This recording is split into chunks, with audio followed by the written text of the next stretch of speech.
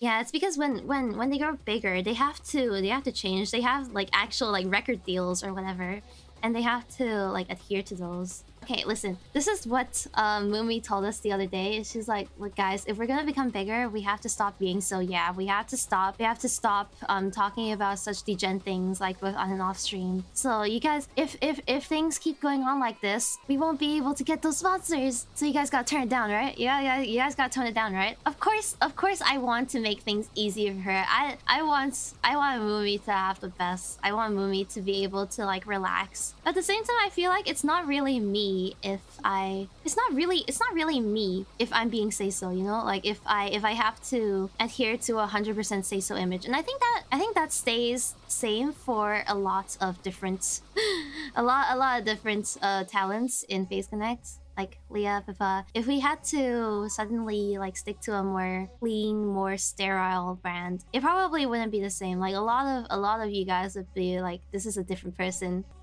Yeah, that would just be really weird. That's why we have to get we have to get more questionable sponsors. Tenga sponsorship went so true. Oh my god, when they make imagine we get a Tenga sponsorship and then they make a Tenga of like each of the talents. That would be so good. Honestly, even though I don't have a use for it, I would collect all the Phase Connect Tengas. I would collect all the Phase Connect Tengas. Phase Connect sponsored by Bad Dragon.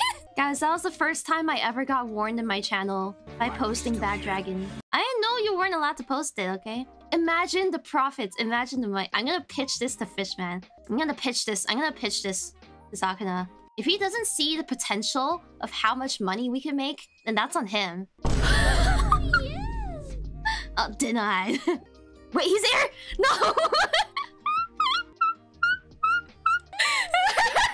Sakuna, listen. Imagine how much money we could make if we made Tengas that were based on each talent. We could all like kind of get a feel inside and then report back to you guys on how each member's insides feel, and then they would make it based on each member, right? Think of the profits, right? This is a much better business venture than whatever you have going on with your coffee beans. You know? Oh my god, hi Irie! Nice timing. Irie, answer me this. Would you like... Do you think making an Onaho based on each talent is a good idea? Do you think making a Tenga based on like each of the talents' insides is a good idea? Because I think lots of people would buy it. You know, I was looking at my analytics the other day. Like, she doesn't know what Tenga is? Oh, that's true. I don't think she knows what Tenga is. I'll pitch this to the rest of Gentile later. Yeah, don't worry about it. Pippas would be filled with mold. No!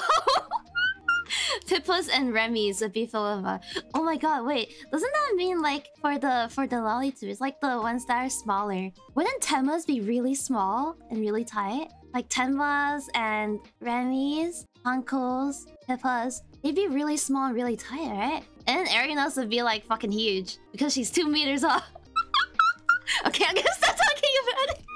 I'm gonna stop talking about it.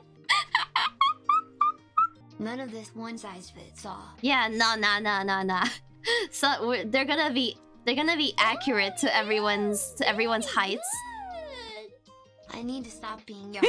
Harm 5 seconds later. Guys, listen, I'm trying to get us that Tenga sponsorship, okay? I'm trying. Phase Connect. Sakuna is gonna thank me for this.